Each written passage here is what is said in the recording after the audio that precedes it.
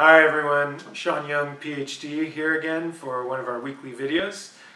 This week in the news again, we have President Trump, this time again talking about the wall, saying if there's not a wall, we're doing nothing. And he's talking about doing nothing about DACA.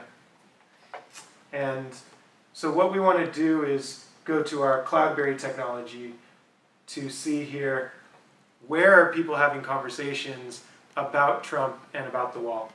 So if we look here at CloudBerry, we'll find that there are conversations that are occurring, whoops, I can get it, conversations that are occurring a lot in Pay for Wall. If you enter in Pay for Wall, people are talking about that in New York and in Nevada.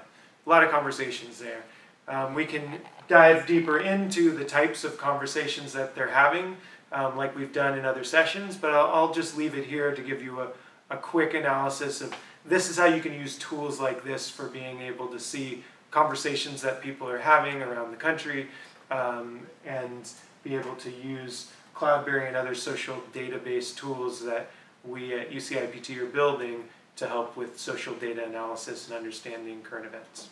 See you guys next week.